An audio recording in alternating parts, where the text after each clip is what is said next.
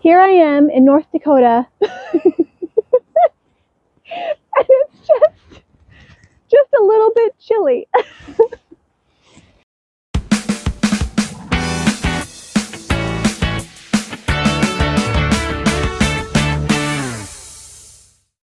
The whole reason I came up north was to avoid some of the heat, you know, in the lower United States and whatever. But holy cow, we have had a few hot days, but overall it is just super windy and really cold. It's so cold, in fact, that my hands, you know, I have arthritis. My hands aren't even working right. I can't move my hand good.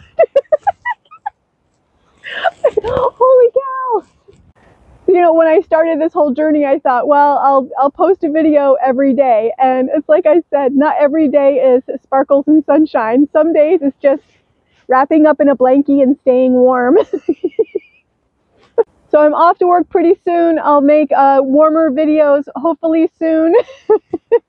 And I don't know, maybe I should head to Florida. At least my hands would work. Summers in North Dakota. Who knew?